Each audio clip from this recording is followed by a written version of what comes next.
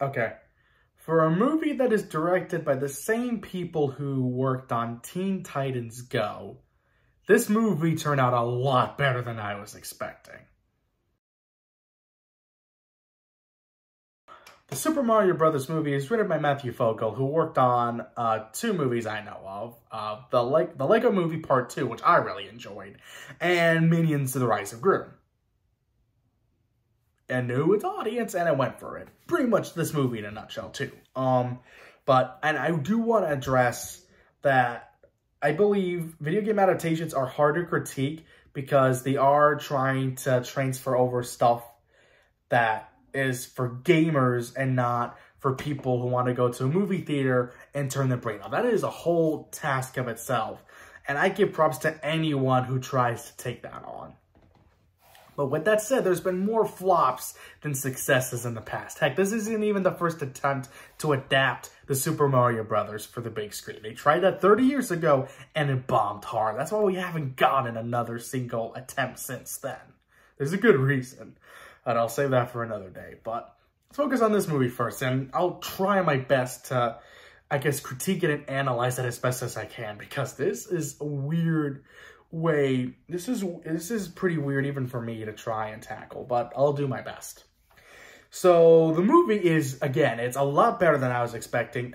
Chris Pratt actually is pretty good as Mario in this movie, and Charlie Day is really fantastic as Luigi, and their chemistry together is very, very infectious. I was immediately enthralled by the movie just by their chemistry alone. It was that good to me.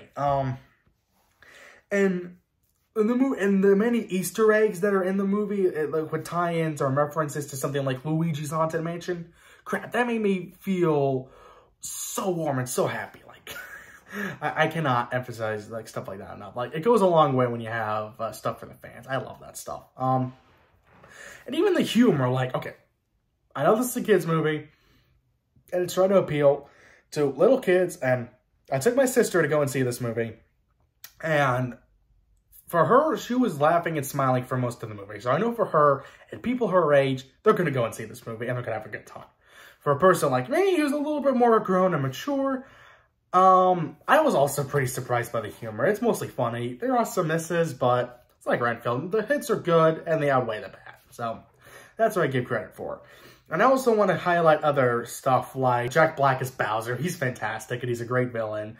Also, Seth Rogen as Donkey Kong. He's also very funny and very awesome to watch in this movie, so that's also another plus. Again, there's a lot of good stuff to take away from this movie.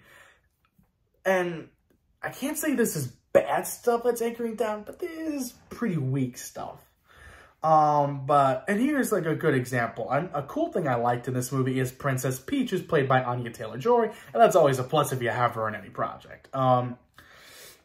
And with that said, I do feel like she's very funny and very enjoyable. I like seeing her on the screen, but then there's some scenes that don't work with her, like the training course. Initially, it's pretty funny how Mario goes through so many attempts and doesn't make it, and they just make a side joke that, oh, she got on the first try. That doesn't feel funny. That feels sad and manipulative. And I feel like especially, I guess, their romance or relationship, whatever that is, because even Bowser has his own story. I'll get to that later. Like that could have been better. Like, if maybe she could connect better with Mario, like focus more on like her parents, where she's truly from, or like really connect with Mario, that she was also an outsider at Cameo and had to learn to adapt, and with the training course like that, had to train so many times to get that right. That would have been fun, and it would have been a great way to connect them and bond with them. That's not bad. That's just something that could have been better in the movie. And that's how I feel like a lot of other stuff is in this movie.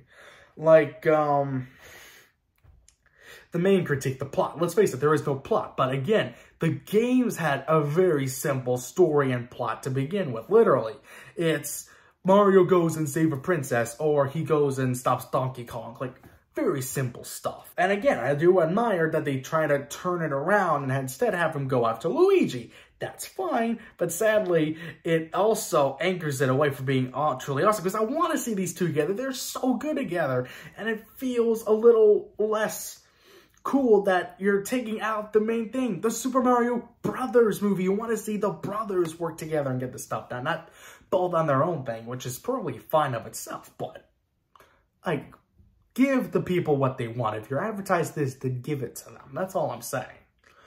And let's talk about the ending. The ending was kind of weird for me. Because the whole crux of the movie is basically Mario not giving up, pursuing his dream, and working with Luigi. It's like, that's the whole plot. He's working to all this crap just to get Luigi back. And he does, and they work together, get the ultimate power-up, and defeat Bowser. And the whole crux, it again relies on their family. They don't support them, but then they see the good they've done, what they've accomplished, and now they support him. The whole town loves them, and they're celebrating him. Princess Peach even, like, is finding a connection to this world. So you think probably they're going to move back and be embraced by their original world. Maybe Peach going on her own thing? Nah, they just go to the Mushroom Kingdom and be plumbers there. Exactly what was expected from the first few minutes, right? No, it's not, but there is, the good stuff just stays with you and does outweigh the, not bad, but weak stuff that is anchoring it down.